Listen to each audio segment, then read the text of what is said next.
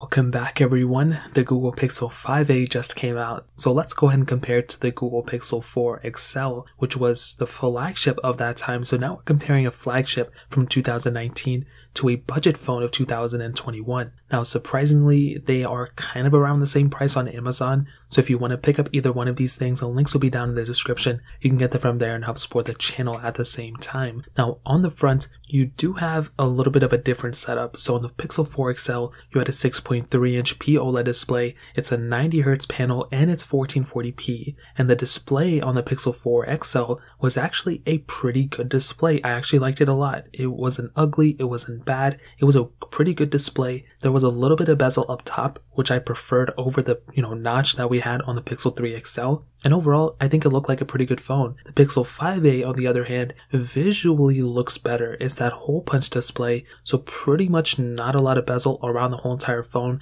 It's a 6.34-inch OLED panel, 1080p. Now you don't have that 90Hz panel and you don't have 1440p, but it's still a pretty good display. I think the display on the Pixel 4 XL was better, but the Pixel 5a's display really isn't that bad either. Now USB Type-C on the bottom, IP certification on both, and you do have a headphone jack on the Pixel 5a, where the Pixel 4 XL actually doesn't have it. So that's another pretty interesting thing to keep in mind. Now, the sides of the phone definitely feel more premium on the Pixel 4 XL, but also the back of the phone on the Pixel 4 XL also feels a little bit more premium as well. So that's another pretty big thing to keep in mind. The Pixel 5a has, I guess, this like metallic aluminum on the back, but it doesn't really feel like it in my opinion. The Pixel 4 XL had this kind of like rubberized texture on it, which kind of feels a little bit better, but both feel really good, and I'm not really complaining about either one. Now you do have those dual camera setups on the back, which we'll go ahead and hit on right now, and surprisingly, the Pixel 4 XL, which was supposed to be a phone that was supposed to be like the best of the, cameras, one of the better cameras of that year, it had 12.2 megapixel wide angle lens and then a 16 megapixel telephoto lens,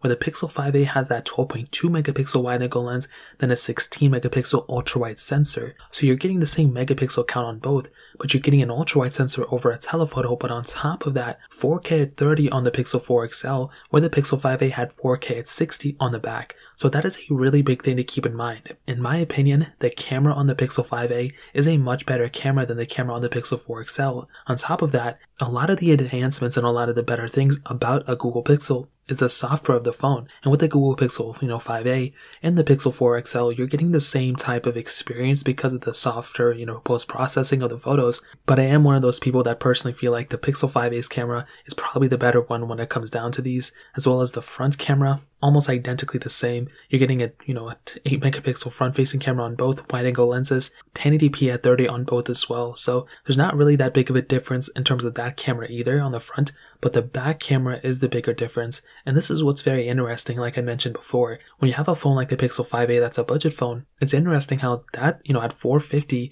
is a better camera than this one was, the Pixel 4 XL, just like 2 years ago, not even. So it's very interesting. I really like the Pixel 5a because of this, and it makes me even more excited about the Pixel 6. So in terms of the cameras, that covers it up there. Now hitting on the software, because these both are, soft stock Android, they don't really have too much going on in the background. This is a perfect phone for a lot of people out there if they like stock Android. If you don't like a lot of bloatware, if you don't like anything like that, then both the Pixel 5a and the Pixel 4 XL are going to be solid phones because of that. Now, you do have a little bit of a difference in terms of longevity. Because the Pixel 5a is that older or the newer phone, the Pixel 4 XL may not last as long as the Pixel 5a. So you have to keep that in mind. If you want a phone for the longest duration of time, the Pixel 5a may be the better choice, but the other thing to keep in mind is that both of these phones are going to get custom ROM support. So if you're comfortable with rooting your phone and custom ROMing it, then both these phones are actually pretty solid options. It's not like one is going to outlast the other one, but because of the stock Android approach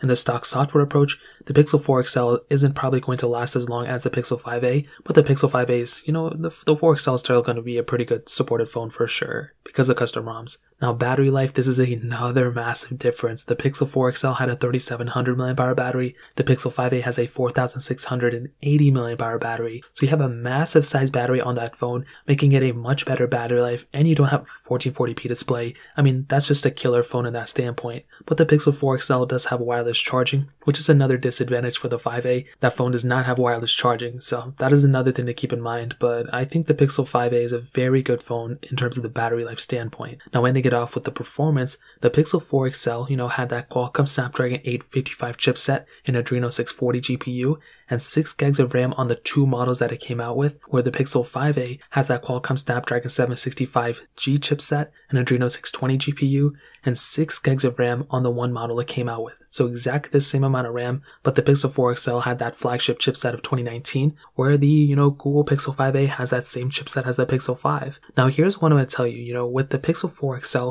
when it first came out, I still think it's a really good performing phone. I still think it's pretty good. At that time, I think phones of that year, like the Galaxy S10 and S10 Plus, those phones were definitely faster than like a Google Pixel 4 XL, which is weird because, you have stock Android. When you have a phone that doesn't have a lot of bloatware and a lot of things going on in the background, that should help, alleviate a lot of the problems that a phone like, a Samsung may have because of its bloated software. But that's not always the case. When you have a phone like the Pixel 4 XL, it's a great phone. I like it a lot, but it just seems like there was just something always missing. And with that year, with 2019, I feel like that was one of those things that probably threw people off the most, in my opinion. Now with the phone like the Google Pixel 5a, I really don't think this phone, it feels any faster than, maybe a Pixel 4 XL because, and this is crazy, because of the lack of that 90Hz refresh rate. There's just something about having a higher refresh rate that makes the phone feel faster. Even if you're not comparing them, maybe if you're comparing them side by side, the Pixel 5a is the faster one, but because of that 90Hz refresh rate on the 4 XL,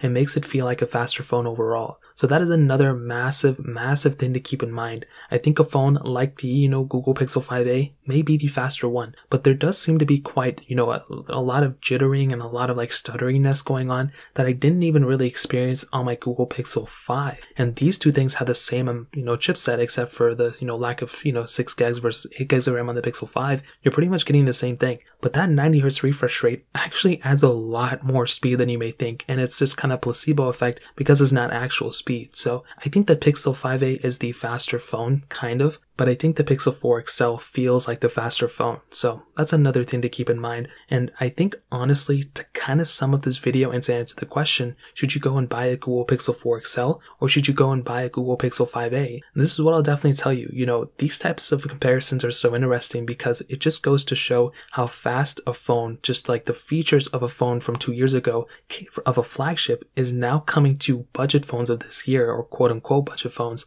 The Google Pixel 4 XL, I think, was a pretty okay phone in 2019. It didn't really knock anybody's socks off. It was pretty average at that time, especially when we got the iPhone 11 Pro Maxes and the Galaxy Note 10s. The Google Pixel 4 XL, they could have done a better job in my opinion, but it just goes to show how good of a phone the Google Pixel 5a is right now. And this phone, is better in a lot of areas than the Google Pixel 4 XL. And I think the Google Pixel 5a is the better phone between these two. If I had to pick up one, I would rather have the Pixel 5a. I feel like the front and the back of this phone, the backs look almost identical, but the front of this phone looks better than the 4 XL, even though that one has a higher refresh rate and a higher resolution panel. You have a headphone jack on the Pixel 5a. You have a massive size battery on the Pixel 5a, where the 4 XL still had a pretty decent battery size. The 5a just dominates in the battery department, making it that much better of a phone. The performance isn't that bad, and really, for the lack of, being $1,000 phone, it's $449. That's a very good price to pay for the 5a. The 4 XL, I think, is a good phone too, but I think I would rather have the 5a, and I would recommend a lot more people